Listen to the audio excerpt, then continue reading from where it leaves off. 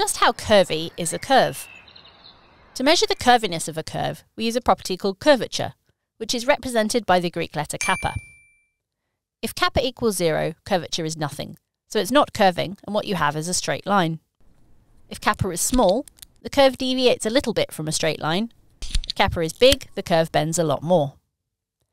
In more formal mathematics, the curvature is the rate of change of the unit tangent vector, t, with respect to arc length, s, going along a curve. So if kappa is big as you move along the curve, the tangent changes a lot. And if kappa is small as you move along the curve, the tangent vector keeps pointing in much the same direction. Another property we can use is the reciprocal of curvature, which means calculating 1 divided by kappa. This property of the curve is called the radius of curvature, and at a point gives the radius of the circle that osculates the curve. A circle that osculates the curve just touches the curve at a point, and at that point the curve and the circle have the same tangent. Osculate also means kiss, so the circle whose radius gives the radius of curvature just kisses the curve. For circles, the curvature is easy to calculate.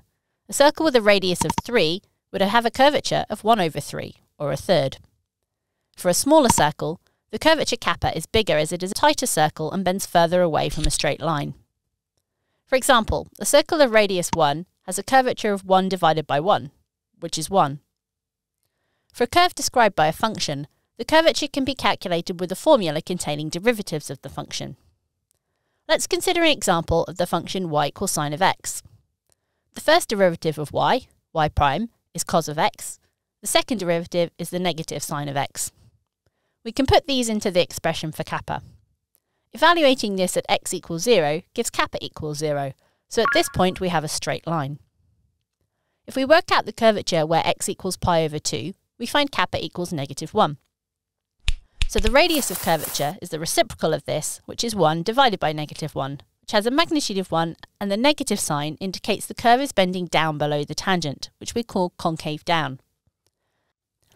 And finally, if we work out the curvature at 3 pi over 2, we get kappa equals 1. So the radius of curvature is also 1, and the positive sign of kappa indicates our curve at this point is concave up, bending upwards from the tangent. And most importantly, what's a squirrel's favourite ballet? The Nutcracker! Thank you for watching.